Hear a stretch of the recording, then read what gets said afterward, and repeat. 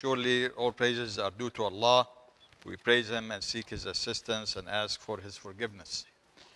And we seek refuge in Allah from the evil of ourselves and the wickedness of our deeds. Verily, whomever Allah guides, there is none to lead him astray.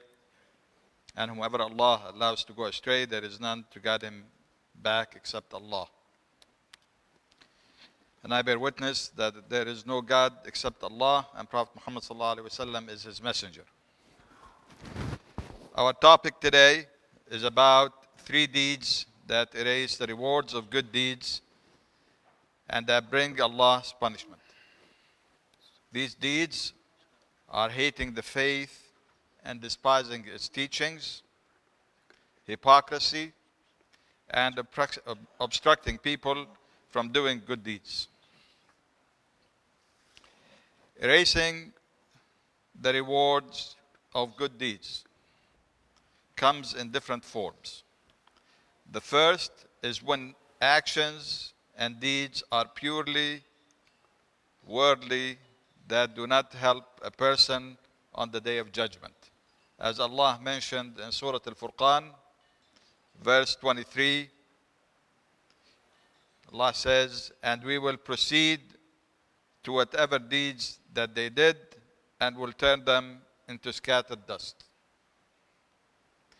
The second is actions for the hereafter, but the intentions were for worldly gains. And the third type is deeds for the hereafter, but are overwhelmed with sins, that a person committed that overtakes the good deeds.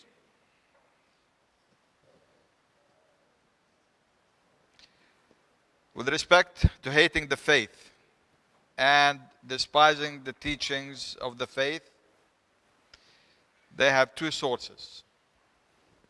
The first is objecting to practicing the obligations of the faith because of perceived hardships that halt people from performing them.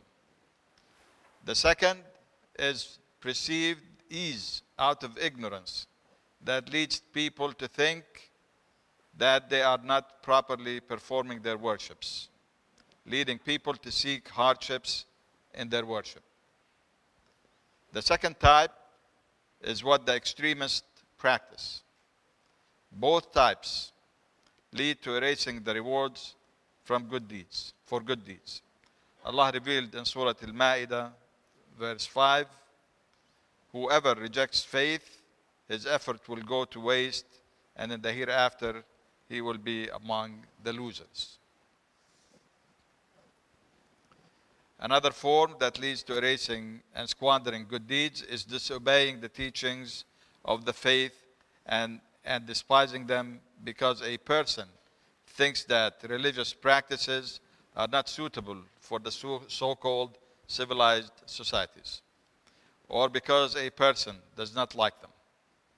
Faith and belief is only attained by submitting to what Allah has ordained.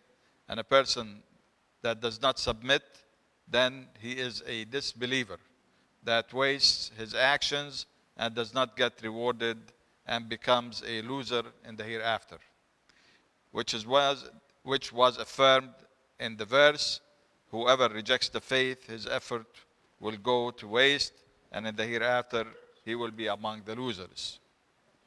This verse was revealed to illustrate divine rules about dealing with people of the book. But some people had objections or discomfort. So the verse cautioned people from objecting Allah's words because it will lead to disbelief and wasting the rewards of their good deeds. Allah revealed in Surah Muhammad, verse 9, Allah says, "That is because they hate what Allah has sent down, therefore Allah has nullified their deeds."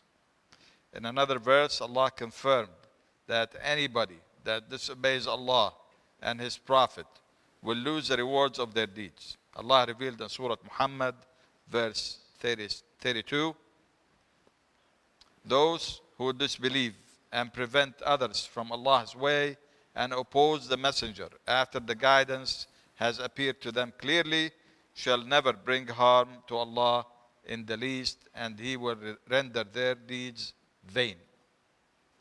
Dear brothers and sisters, with respect to hypocrisy, it is the second deed that leads to erasing the rewards of good deeds. Because the actions of hypocrites are not done for the sake of Allah. So on the day of judgment, the hypocrite does not find any reward for his deeds.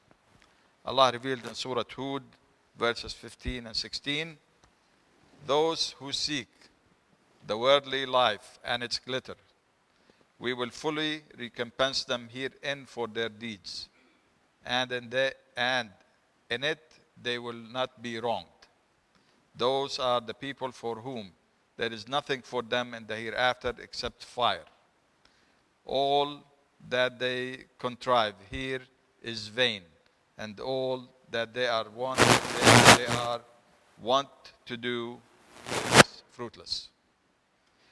Their actions were for the sake of others, that they wanted to please and expected to be rewarded by them. So they were punished for their corrupt intentions.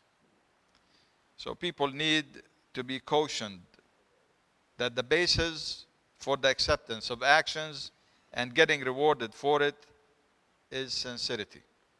So we need to work hard for the hereafter with sincerity.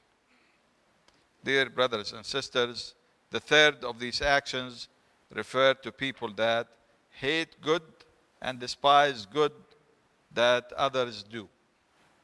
So they work hard to obstruct others from doing good deeds and try to sway them from doing anything good, even if they want to strive against their own evil self-inclinations, or if they want to spend for the cause of Allah, or even to follow the Sunnah. Those obstructionists are closer to being disbelievers than to being believers, and they squandered their rewards because of their actions. Allah revealed in Surah Al-Ahzab, verses 17 and 18, verily Allah knows the ones from among you that hinder others, and those who say to their brothers, come along with us, but come not to the fight except for just a little while, being miserly towards you. Then when fear comes, you will see them looking to you, their eyes revolving like those who death hovers over them. But when the fear departs, they will smite you with sharp tongues. Miserly towards good, such men have no faith. Therefore Allah makes their deeds fruitless, and that is ever easy for Allah.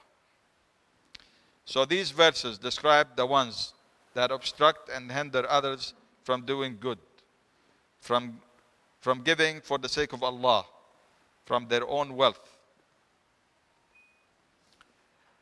as covetous and misers, because they are jealous of the ones that are working for their hereafter. So Allah punished them by erasing their rewards. These verses stress the meanings that were presented in Surah Muhammad, verse 28. Allah says, that is because they followed that which angered Allah and hated that which pleased Him. So He made their deeds fruitless. Dear brothers and sisters, one of the fundamentals of the faith is obeying Allah and doing good to others.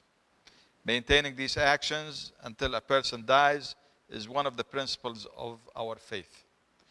So what is obligatory on us is to do good deeds, even if they are very minor, and not to belittle them, and to avoid every little sin and not to belittle them, because we do not know what sin will lead us to Allah's anger and punishment, and we do not know which goodness will lead us to Allah's pleasures and His rewards. Assalamu alaikum. جزاكم الله خير.